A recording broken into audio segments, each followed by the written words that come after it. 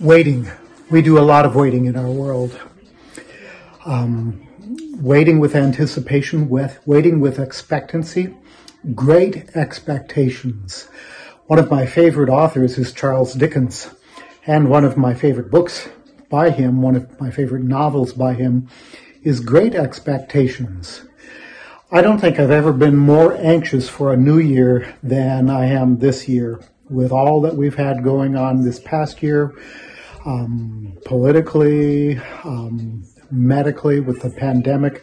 We have a lot that we've been waiting for with expectation, hoping that this new year will be a better year. And as we sit on the fourth Sunday of Advent now, we have before us the Magnificat by Mary. Mary's announcement by Gabriel, as Gabriel comes to her with this incredible news that she is highly favored by God and will be bearing the Christ child. And she is overwhelmed with that news, and she responds by saying, let it be according to me, let it be done to me according to your word. And she yields to God's plan of salvation for the entire world by saying, yes, I'm the handmaid of the Lord. Let it be let it be done to me according to your word. What an awesome thing.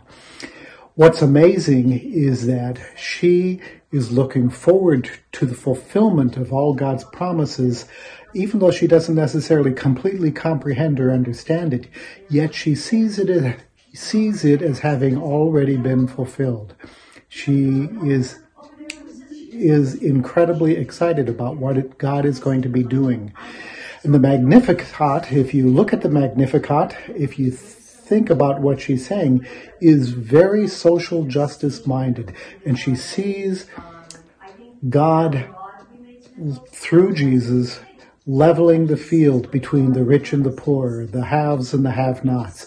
And it's an amazing thing. Mary's Magnificat is a song about social justice. She is God's entry point for Messiah coming into the world. And she doesn't dwell on the theological. She goes immediately to the difference that Jesus makes in our world. That's incredible. That's incredible for you and for me. She is, in a very real sense, bearing God's Son for the world. In the same way that you and I, as children of the promise, people of the kingdom of God, bear Jesus for the world. You and I, in a very real sense, just like Mary, bear Jesus for the world by how we live and act and behave in our world, because Jesus becomes real in us and with us and through us. That's not something that we should lose sight of, nor minimize by making it just theological. Jesus is real, and he is the reason for the season, but in a very real sense, think about it. You and I are the reason for the season. Through Jesus, God breaks the power of sin and death and evil.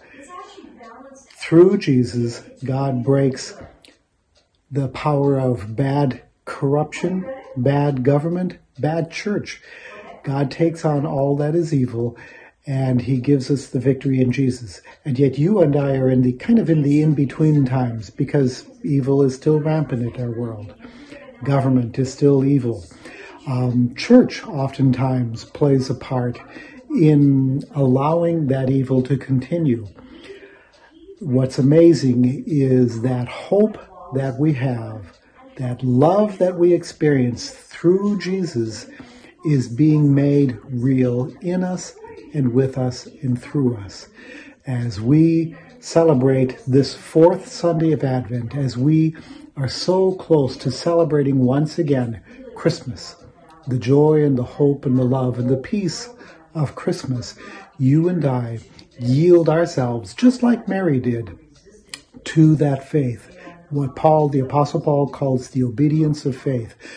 And we say, God, May we be your servants, just like Mary was your servant, and may we help that kingdom reality of hope and love and peace and joy be real, not only in our lives, but unfolding for the sake of the world, in us and with us and through us. That's my prayer for you and for me. Don't forget that this Christmas Eve we'll be celebrating an open house Christmas. You're invited to come celebrate communion. Pastor Rick and Pastor Reba and I will be there to offer communion to all who come. We'll be using the chalice with real wine, not this juice that comes in the prefabricated things. We'll be using the chalice and pouring it for you to the individual cups. So come and celebrate that with us. Merry Christmas to you. See you on Christmas Eve. God's blessings. We love you. Bye.